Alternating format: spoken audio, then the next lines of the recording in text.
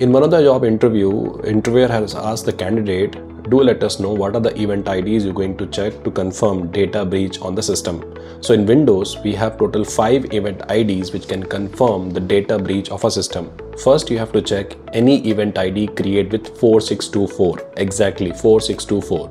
It is called as a successful login attempt, where we check for the login from an unusual location all the time. Second event ID, which is called as a 4625. If you find back-to-back 4625 IDs, it means someone has performed the brute force attack.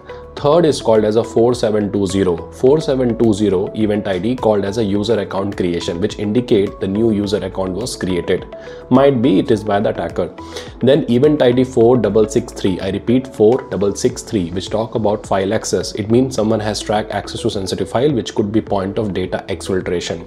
And last event ID is called 4657. If you find any event ID related to 4657, it indicate about the registry key changes. So you have to monitor changes to critical registry keys, which is a sign of a persistent access to the system. So these event IDs provide a key insight on the possible compromise activity on the Windows system. Thank you.